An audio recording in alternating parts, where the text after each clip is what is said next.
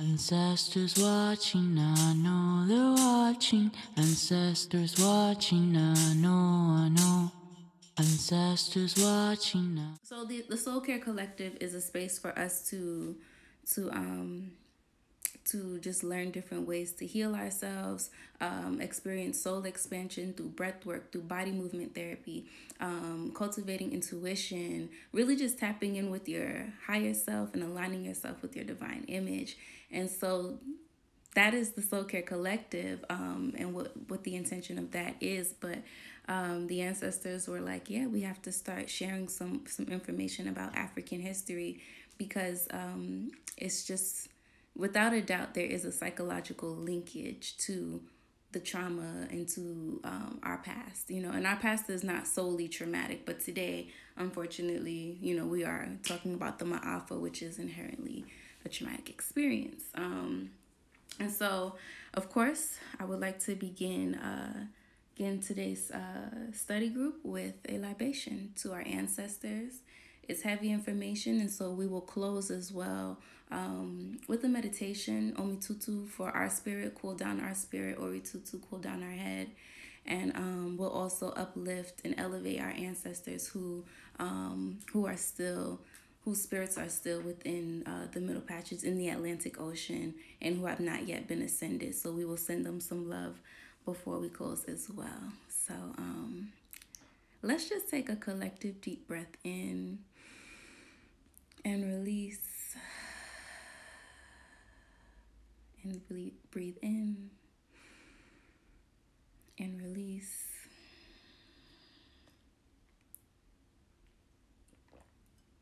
I am not at all excited about today's topic,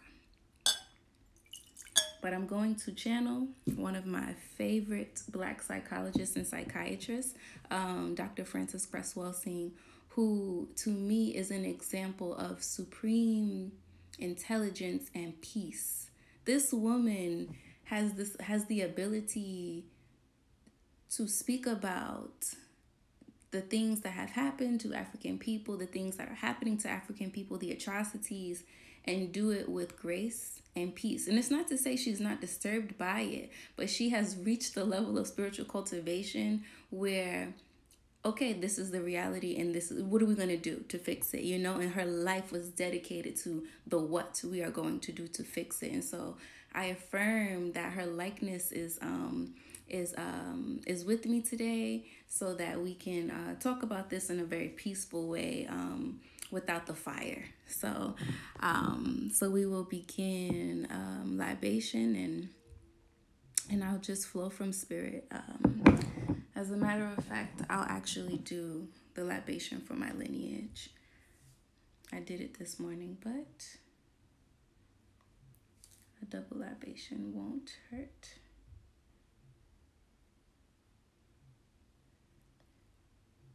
Okay, Ashe. So, Omitutu, Omitutu, Omitutu, Omitutu, Tutu Ari, Tutu Emi, Tutu Aye, Tutu Se Ori Egun, Iwo Orun, Iba Ase Ori Egun Ariwa, Iba Ase Ori Egun Gunsu, Iba Bogbo Egun Orun, Mojuba Bogbo Egun, Mojuba Bogbo Egun. And I want to give special praise and honor to Baba Kobi KK Kambon, whose work we will be exploring today. That's actually the first time, Ashe, Ashe, Ashe, Asheo. The first time I've read or done libation or ancestral invocation on live. So I done said some things wrong and mispronounced it out of a little bit of nervousness, but the intention is pure and received. So Ashe to that. So today's reference for our study group is African Black Psychology in the American Context, an African-centered approach. And this is by Baba Kobi KK Kambon. This book fundamentally changed my life. I walked into graduate school at FAMU, Ashley Nicole Freeze, and I left Omikunle Akundayo. I walked in Christian. I walked out, practicing Ifa, closer to myself, with a more stronger sense of who I am and my divine purpose, my divinity, my destiny. And so this book is very transformative, and I hope to go through the chapters with us on our soul care, or through our study group. Okay. So again, Baba Kobi KK Kambon, who recently transitioned in was it was January 2019. Yeah, January 2019. Baba Kobi transitioned, I believe. So we send you love. We thank you for your dedication to the work, Baba Kobi. We thank you for your dedication to the work, Baba Kobi. We give thanks to you. We give thanks to you for your genius. We give thanks to you for your divine intelligence, for just being so committed to this work, and for being an amazing teacher. Baba Kobe was reserved, y'all. He ain't, too much do the talking and like the after community, community building things. To my experience, Baba Kobe was very reserved. This was his work, and that's all he we needed, So I just give thanks to him. I give thanks to him, and I'm grateful for the time that I spent as a student of his, and I'm honored and grateful to be able to share his work with us today. One of the charges that he gives us to restore the cultural ego of African people is to actually have African history study groups and language study groups. And so I'm just, again, honored to do this work. So we'll begin. I encourage you to get some water, family. Get some water anytime you feel a little triggered by anything that's coming up today. Just get some water and drink the water. Bless the water. Pray over the water. Ask that the water is bringing coolness to your spirit. Whatever prayers you normally say over your food, do so for your water as well, so that we can call in whatever you need in the moment. So what is the Maafa? So the Maafa itself is the word translates to great disaster. It's a key Swahili word that translates to great disaster. And in my opinion, the invasion of Africa and the Maafa itself is the single most impactful historical event that is continuously contributing to the global oppression of African people throughout the world. I'll keep the book here so I don't have to look so far down. All right, there we go. So again, yes, so the Maafa is in reference to the kidnapping and the enslavement of our ancestors. And so, yeah, and just really quickly as we move forward, before we move forward, the reason why we say our ancestors were enslaved as opposed to slaves, to say that you are a slave is to be in agreement with what is happening to you. To be enslaved, you didn't have a choice in that. And so we say enslavement because prior to popular belief, our ancestors resisted. And that is the part that I can't wait for. I think we talk about the resistance on Thursday. Let me calm down. But on Thursday, we talk about the resistance. There was so much resistance that we don't talk about, you know what I mean? And because if we did, then we would be tapping into that consciousness of rebellion and resistance and revolution. But they don't want us to tap into that form of genetic DNA. They want us to tap into the trauma that we're going to talk about today. But today's discussion is important to know because we don't control our education, you know what I'm saying? And if you were not blessed to have teachers that had knowledge of self and that were conscious, you were not told the right story in school. And so we are re-educating ourselves through the African language study group, or just a history study group, because I don't think we're doing language today. Ashe, sister. Yeah. Yes, T. And Tiara is a teacher. We give thanks to you, sister. I know you out there, spreading the truth, to the students and letting them know what's real. Okay? So, okay, where are we going to start? Let's see. So the brutal enslavement of Africans by Europeans was, again, a primary historical trauma that threatened, if not totally severed, our connection. Africans who left Africa, that kidnapping, the Maafa, for many of us, totally severed that connection. Some of us were able to remain connected through spirit, through dreams, through spirituality, just maybe even an unknowingness, hearing whispers. Oh, she has sight, she hears, she does things, she gets the Holy Ghost. These are the ways that the ancestors continue to remain in contact with us. But when I say that it severed the link, it severed the identity, our identity and our connection to Africa in terms of knowing who we are and where we come from.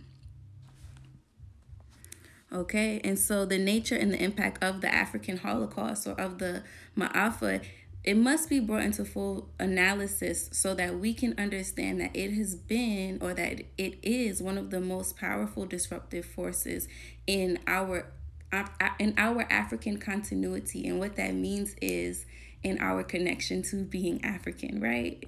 And to our acknowledgement of being African, because there's so many Black people across the diaspora who don't identify with Africa at all, which makes no sense. We're not gonna go there. We have compassion for them, right? We send them love, and we affirm that one day they tap into that connection. But we don't get upset with our brothers and sisters for not knowing something that we once did not know.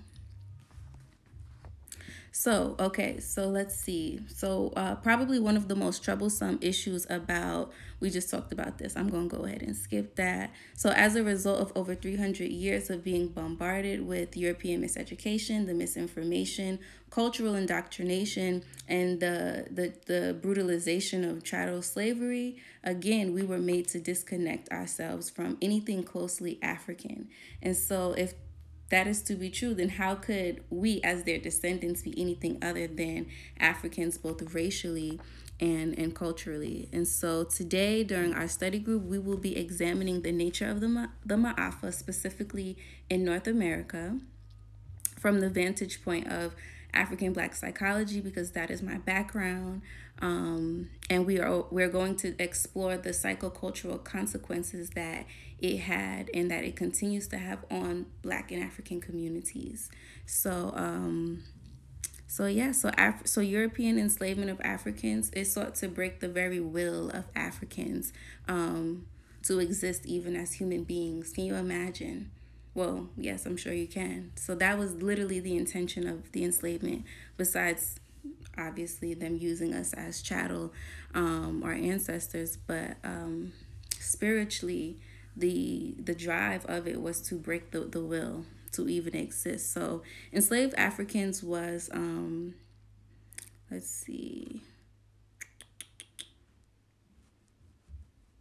Okay, let's just go with it. Enslaved African life was an inconceivable experience of chronic psychological trauma, horror, misery, suffering. Savage violence was all around our ancestors at all time. They literally had to function under a constant state of terror and desperation 24/7, 7 days a week. And so before we even talk a little bit more about the 6 phases of the Maafa, let's address the elephant in the room. Did slavery exist in Africa prior to the European invasion? Yes, slavery existed to a degree.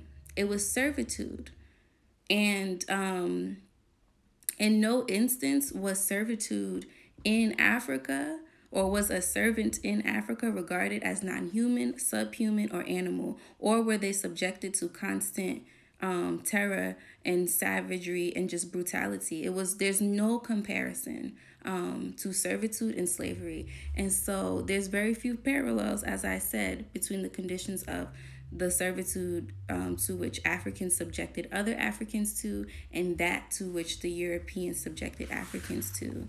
And and African leaders had no conception of the racism and the savage brutality and dehumanization that would befall their brothers and sisters that they were selling. They had no idea. Because at the core of who we are as African people is love, is harmony. Like we would never have done that. Undoubtedly, I say that with conviction. So we will transition into the first phase. So if you're taking notes, we're going to go through 6 phases. The first phase is the capture of Africans. That is the first phase, the capture of Africans. So the capture of Africans for the slave trade was usually carried out in one or two ways. The first one is through European-led or sponsored ambushes of either individual groups, either of individuals or groups of Africans that were overpowering them through night attacks or raids on the villages, or two, through trading for slaves with individual African leaders or chiefs. So once in captivity, slave traders, once in the captivity of the slave traders, enslaved African lives were changed forever. So let me take a little sip of water because I'm skipping over my words. Okay, hopefully that cooled me down. So first they were marched off the coast to be shipped to the Americas, and then the initial slave marches were often very long. They were brutal. They were frequently killing many Africans that were captured during that time. And let's see, women were raped along the journey. Water was minimally rationed if given at all. The same with food. Families, loved ones, and friends were separated, and you couldn't speak. You were not able to verbally communicate. If you did, there would be violent repercussions for that. And so the brutal enforcement of discipline and just the total submission on these initial slave marches, it was unquestionably nightmarish for our ancestors, for Africans who had never experienced anything like that in their lives. Imagine you're minding your business, you're in your home, and then you're just kidnapped and taken away. Yes, Queen. Phase 1 is called the capture of Africans. The capture of Africans, phase 1. And so raw violence was the essential mode of communication from slavers to captured Africans. And we see that. That is how, I guess, police and other white people, European people, or the dominant culture, that is how people in positions of power continue to speak to Black people, through that raw, violent communication style. So not much has changed in that way.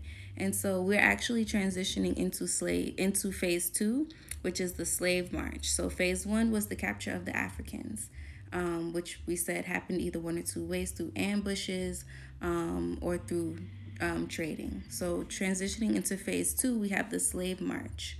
So from the moment of capture until the last breath on the plantations of the Americas, any and all failures to comply with any commands or demands of their capturers or enslavers were punished with a brutal whip at minimum, which literally tore a person's flesh apart. So at the initial kidnapping or capture, the objective of the slavers was to get as many Africans as possible to the slave ships with the least use of their resources, whether that was food, water, or time.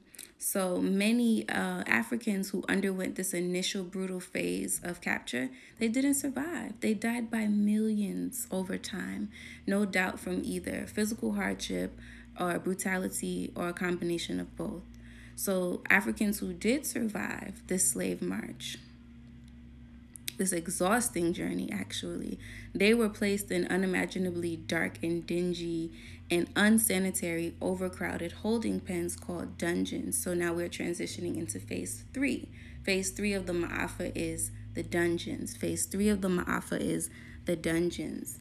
And so these spaces were overcrowded. They were dirty. They literally had to live peace, sister. They literally had to live on their own excrements. I was in Ghana. We visited Ghana for 2 weeks. It was beautiful, absolutely stunning. One of my definitely top 3 vacations I've ever taken. But during that trip, we did visit the dungeons. We went to Elmina Castle and Cape Coast. I hope that's not the same. My memory is just all over the place right now. But in both spaces, we were able to do some sort of a ritual, me and my sisters, and uplift the space. And people do it often, you know.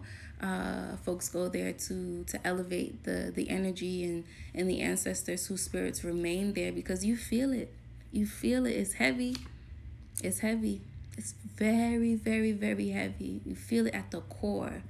At the core. And I honestly, when I was going into prayer, and at the time I was new to my spiritual journey, this was 2016, I think I only got like 2 minutes into the prayer and I stopped because I felt myself going into trance, and I was just like, this is too new for me. And so, you know, one of my sisters took over the prayer, but the energy is so strong. It is so, so strong. And the conditions were just completely dehumanizing. And they were often stripped of all clothing and just humiliated, you know, in this space. It's very, very dark, very, very small windows, very just tiny, if even just one window, not even, there was never more than one window, and it was always very, very small. Let's see. So at times at this space, at the dungeons, some Africans were branded with red hot irons, like a cow or a horse would be. That's why we refer to it as chattel slavery, among many other reasons.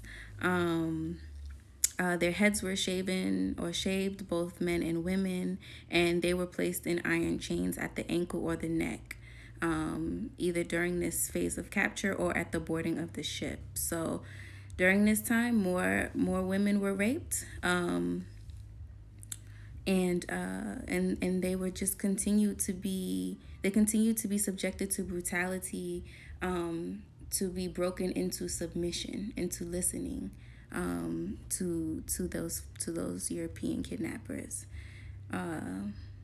And here in this space too, they died by millions as well, in this space as well. So for those who did survive the Middle Passage, the next great challenge was surviving the dungeons. And so this holding or preparation phase could last anywhere from a few days or weeks to several months for some folks. And so Charles Ball, he's a former slave and writer on the enslavement experience, and I just wanted to read a little excerpt to you, because this is a story that he was told by his grandfather, and that he wrote about in 1854. And so it says, "We were alarmed one morning just at the break of day. The village was surrounded by enemies who attacked us. I was knocked down by a heavy blow of a club, and when I recovered, I found myself tied with a long rope. We were immediately led away through the forest and were compelled to travel all day as fast as we could walk. We traveled 3 weeks in the woods, sometimes without any path at all, and arrived one day at a large river with a rapid current. Upon a raft, we descended the river for 3 days, and when we came in sight of a large ship at the anchor in the river, he saw a white person for the first time ever who assisted him on the deck. It says, I had never seen white people before. The persons who brought us down the river received payment from the people on the ship of various articles, a keg of liquor, yards, blue and red cotton. People were sold for money. I mean, we know that, but for alcohol and cotton, insane. And so as I mentioned earlier, Cape Coast, Elmina, dungeons, and other tourist sites in West Africa are examples of the horrifying past. They provide examples of the kind of environment through which enslaved Africans were processed like animals for the transatlantic nightmare.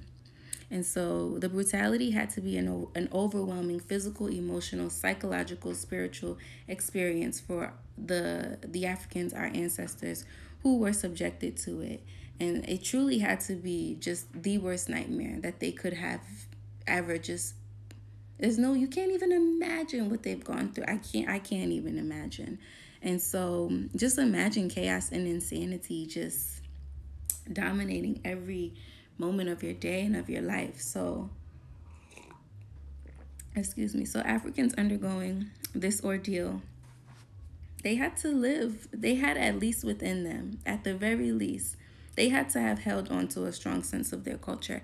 I can't think of no other way for them to have survived this experience without some sort of connection to a supreme power in the universe, whatever they called it, whatever they called their God, or their ancestors. But there's no way that they survived this experience without a connection to that divinity. And so, yes, as I said, so they use their ancestors and their connection to God for healing aid, for strength, for endurance, and to survive, and also for protection.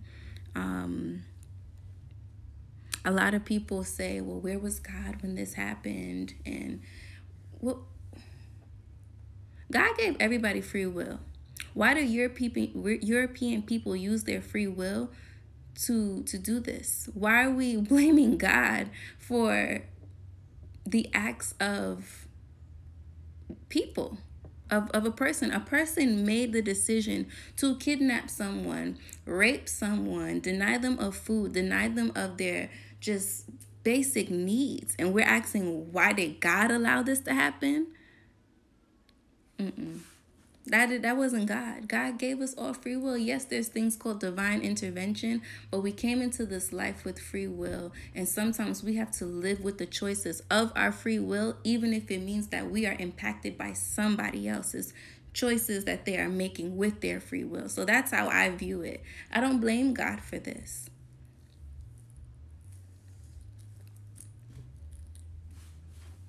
All right, so let's transition into phase 4. We have 3 more phases. So now we are at the middle passage.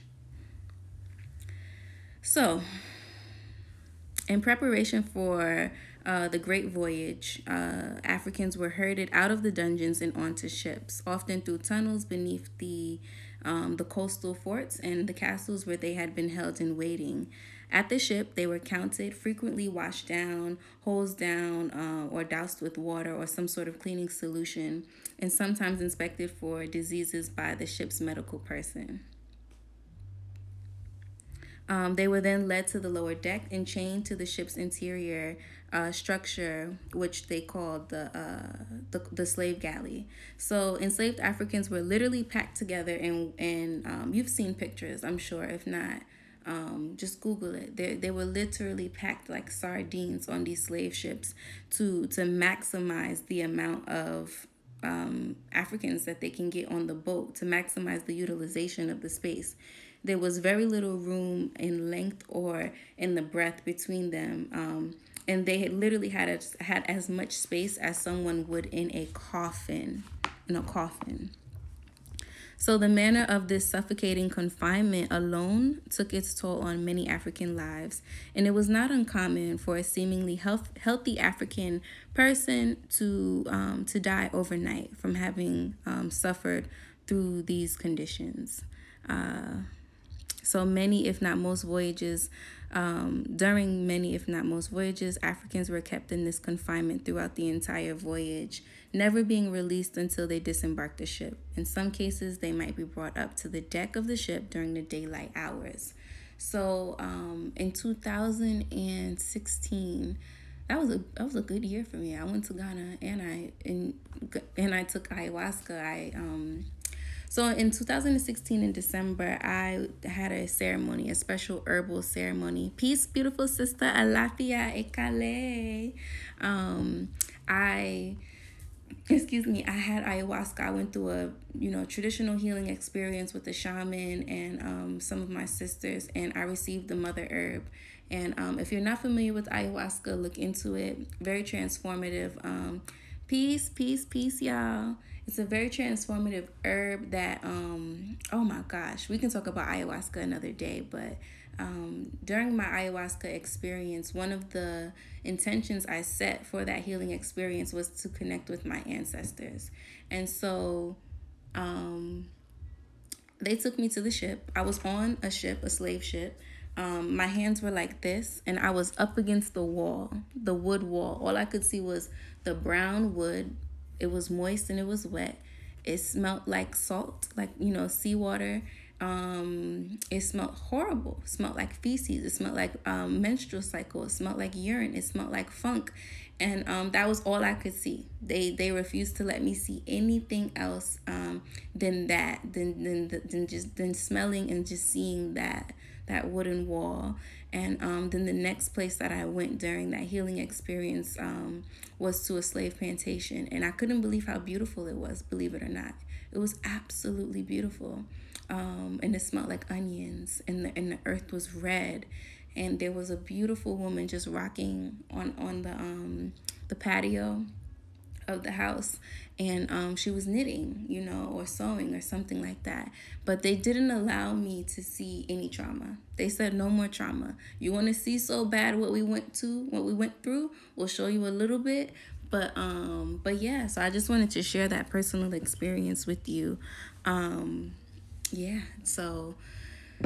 Whew, all right. So let's get back to it. So we're still on phase 4, the middle passage.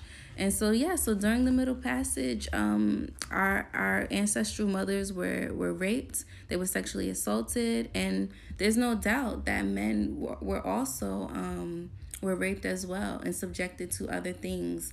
And thank you, sisters. Thank y'all for receiving me. I see your comments. My pleasure. Yeah, ayahuasca is a very beautiful experience. I've taken it twice, and I'm good for a while. During my last experience, the mother herb literally whispered, "You good? You don't need to take this again," because I was gonna do it every year. And the message I received was that the herb is in your DNA. Once you take it, it's there. It never leaves you. So it's not something that you have to do every year, because it's such a strong and a powerful transformative herb that you really don't need too much of it. So so that is ayahuasca. Okay, family, so just jumping right back into it. So the reason why I did not want to share these traumatic visualizations with you to bring down the energy, to bring down the vibrations, but I want us to have a clear picture of the humiliation and the dehumanization and the degrading of our ancestors. We need to know what they went through. It's so necessary for us to understand this so that we can understand the psychological impact of the Maafa on our present day community. Death, life and death. Life and death is all they were subjected to. Not having enough, lack, no clothes, cutting the hair. We wonder why we're so, attached to these things, to hair and to clothing and to things. You know what I'm saying? So that's why we have to know these things. We don't bring these things up to, be low vibrational or to harp on the white man being so terrible. Fuck the white man. Fuck the white man. You know what I'm saying? It's not about them.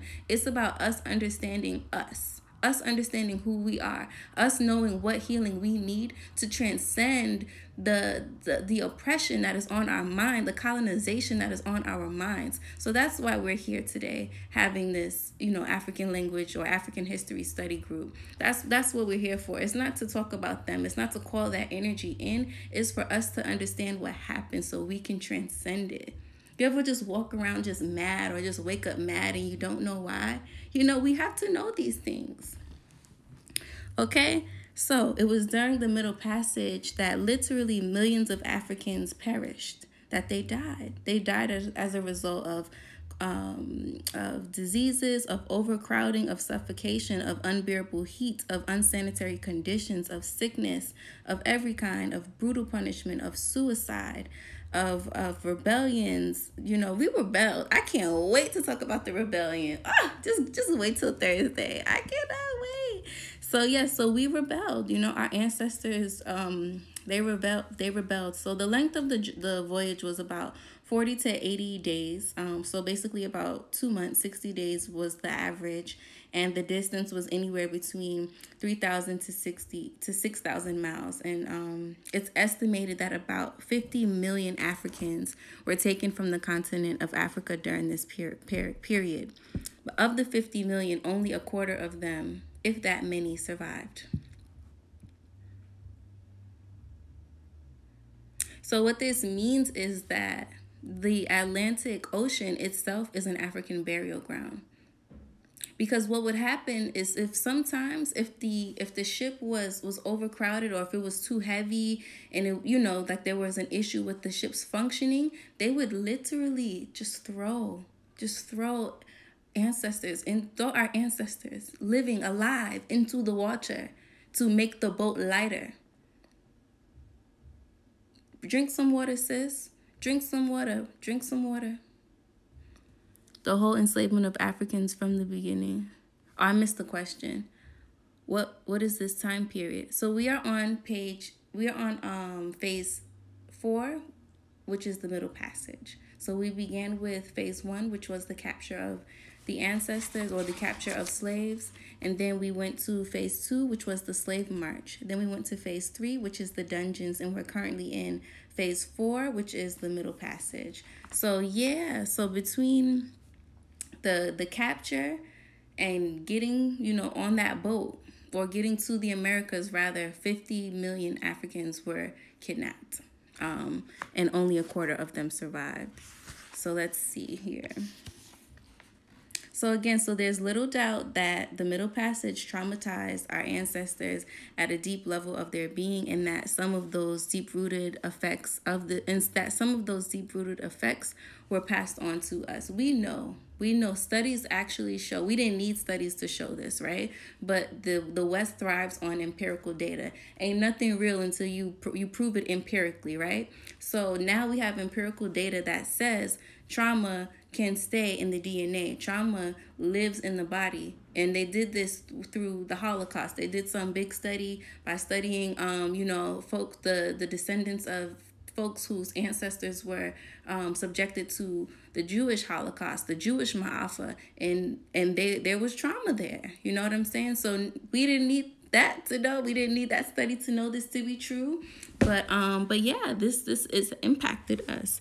And so one of the greatest challenges that Black psychologists have to face is bringing this work into therapy and creating interventions, creating treatments that can undo, the trauma. You know what I'm saying? And so there's been an amazing amount of work for the last 70 years by brilliant Black psychologists, creating interventions and healing circles and different treatments. And so the work is there. We just need Black people to connect with it. We have so many Black mental health therapists, but they were trained by Europeans, right? So we have the DSM-5 that was normalized on European behavior, and we're trying to treat Black people through behavior that does not honor who they are. You know what I'm saying? Like, the DSM-5 is used even if I did my clinical placement in England. In England, that's where I learned to be, that's where I was trained to be a therapist. I was trained in Tallahassee, Florida, and then I went to England to complete my training, and even there they were using the DSM-5 because it's all European. You know what I'm saying? And so it's like, how do you expect me to treat this Black child and what he's experiencing when this diagnostic manual of behavior does not reflect his life? It doesn't reflect what he went through. And the same thing with standardized tests. You know what I'm saying? Okay, Ori tutu. We're going to drink water. Ashe.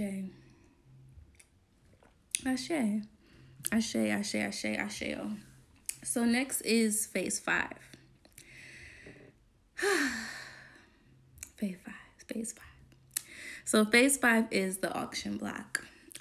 So the auction block is the selling of Africans. So we have 2 more phases to discuss. So upon arriving at the port along the American coast, captured Africans who survived the brutal journey of the Middle Passage were herded out of the ship galley, sometimes washed down to be more presentable, and then they were marched to holding pens for sale on the infamous slave auction block, or they were sold to slave traders or large plantation owners who already had these contracts on them. So they would then go straight to the plantation.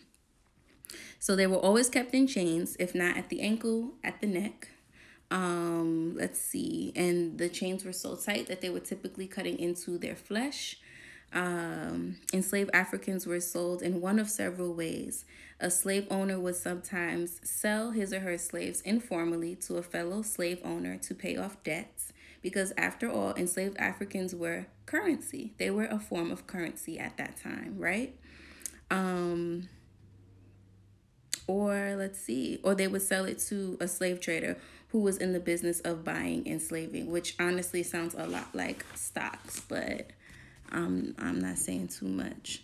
So the auction was synonymous with breaking up families. The auction was synonymous with breaking up families. I would say, well, we know this. Present day auction block is jail.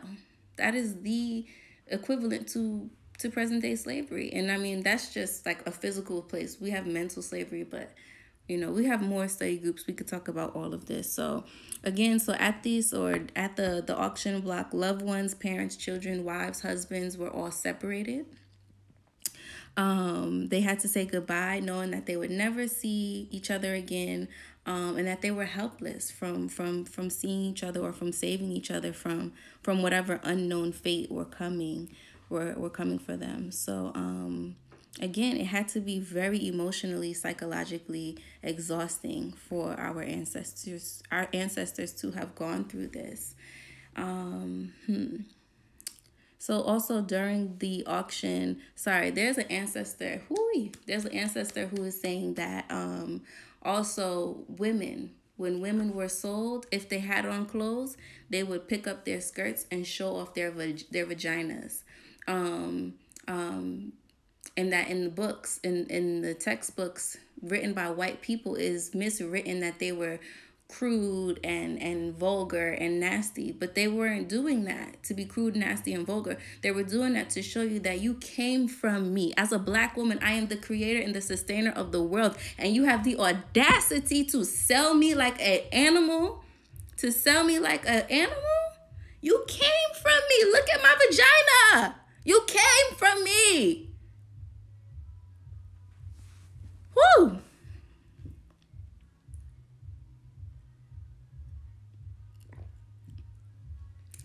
Black women are the creators and the sustainers of the world.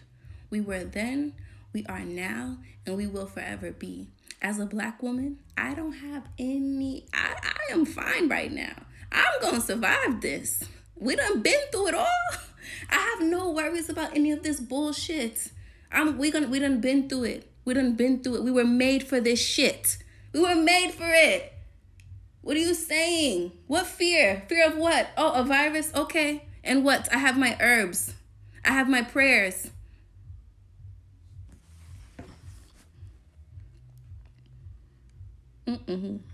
Okay, so let's see. Where are we now? So yeah, it was just an extremely demeaning experience, very, very demeaning. So during this time, they would check the teeth. They would be touching, prodding the body, looking into, the cavities and the sex organs. And it was a terrible experience. It was a very, very terrible experience. And they could do nothing. They could do nothing about it. And so it was from the slave auction block that they were then placed in chains.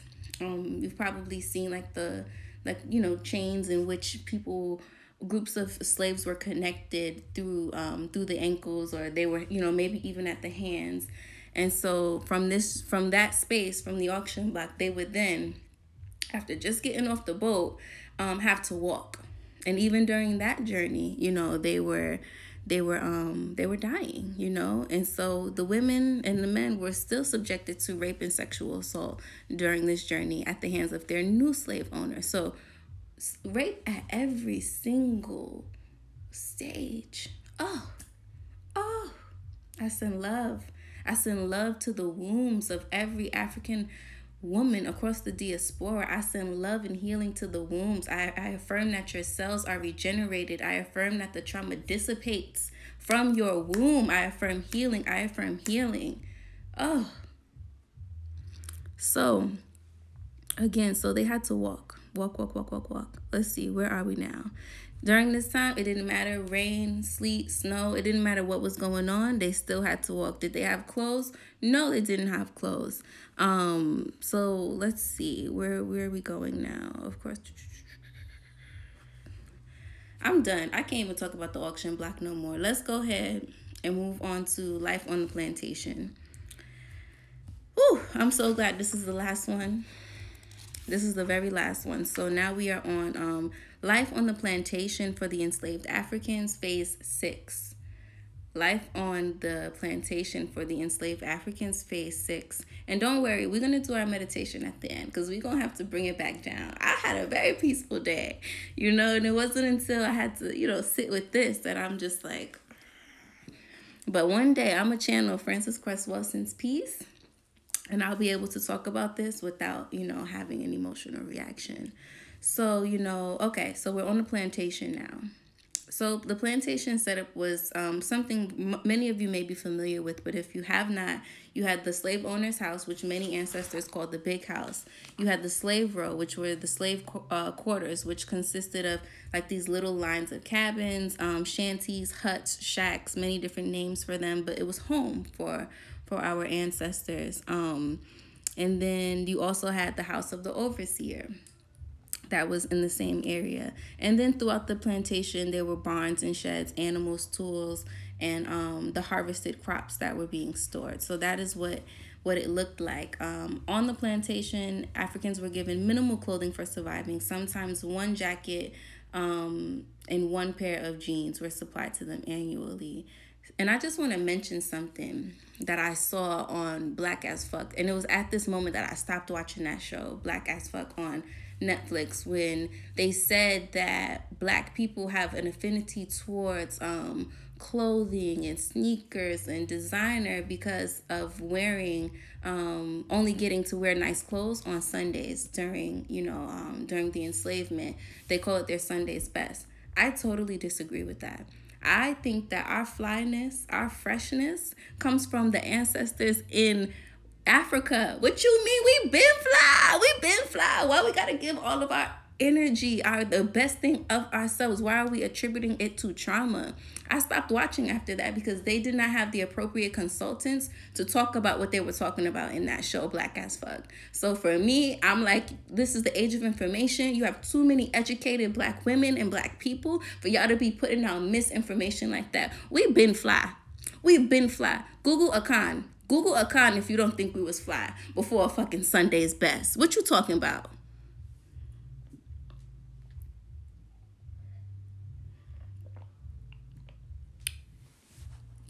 I stopped watching because of that point too. It was so inaccurate. It's in our DNA. Ashe. Ashe. Yes, my sisters. Yes, my family. Hui.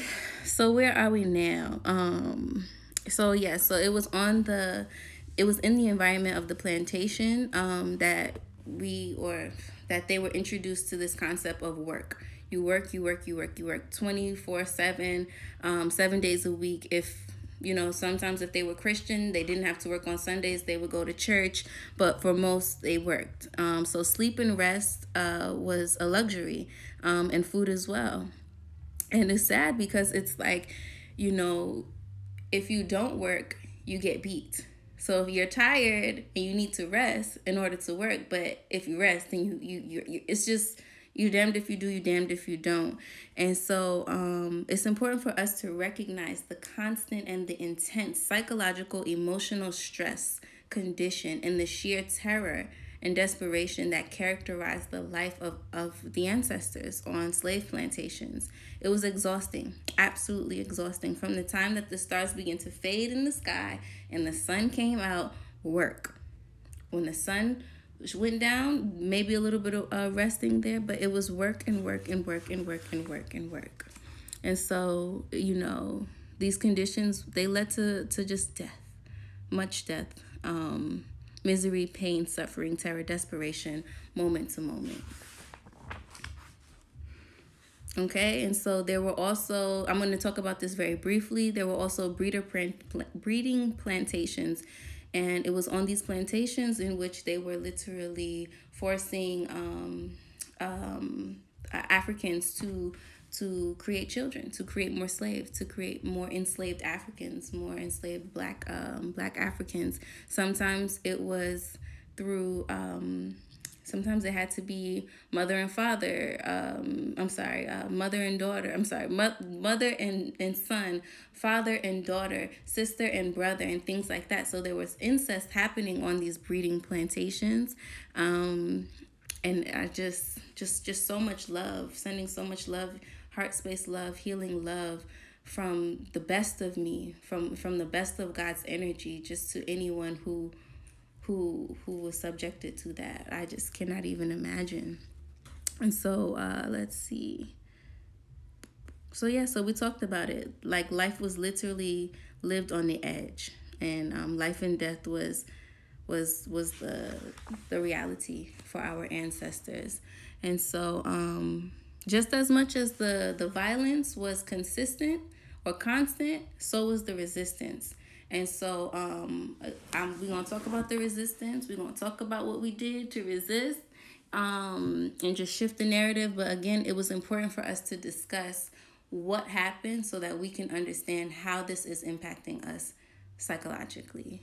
I have had that feeling for so long, something agitating me. If I want to rest more or eat again, you just brought it full circle.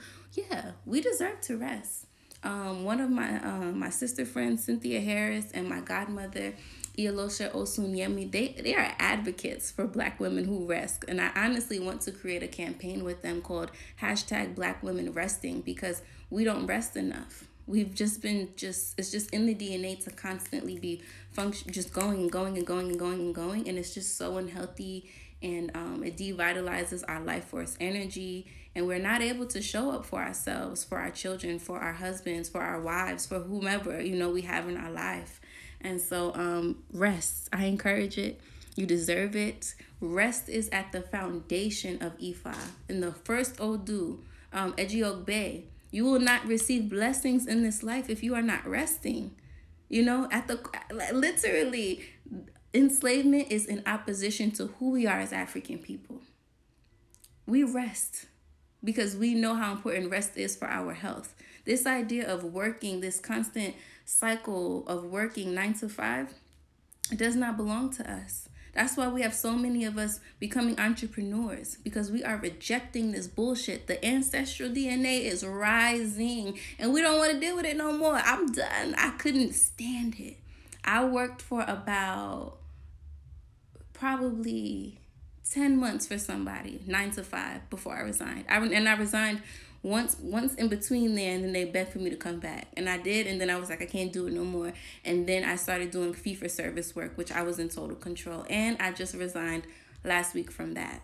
You know what I'm saying? And so it doesn't work with my spirit to be in this constant state of go, go, go, go, go, go, go, And so so that was the 6 phases of the Maafa. I'll just say it one more time for anyone who was taking notes, and then we can transition into the meditation portion of today's study group. So phase 1 of the Maafa is the capture of Africans. Phase 2 was the slave march. Phase 3 was the dungeons. Phase 4 was the Middle Passage. Phase 5 is the auction block, and phase 6 is life on the plantation. And at every single phase of that journey was replete with death, with violence, with savagery. So yes, and again, the Maafa translates to the great disaster, and it is a key Swahili word. So let's take a little drink of water, and little oritutu. Let me find some music for our meditation. And I appreciate y'all showing up and joining the live today. That's peace, that's love, that says a lot, and please share it with someone who might not have had access to this information through their own education. I think that I explained it in a way that at least someone as young as 11 could understand it. I hope I did. I did curse a little bit, so I'm sorry. But yeah, share this with your teenagers, with your preteens. We need to be talking about these things. And then make sure you tune in for the resistance part 2. So let me find some music with some waves in it.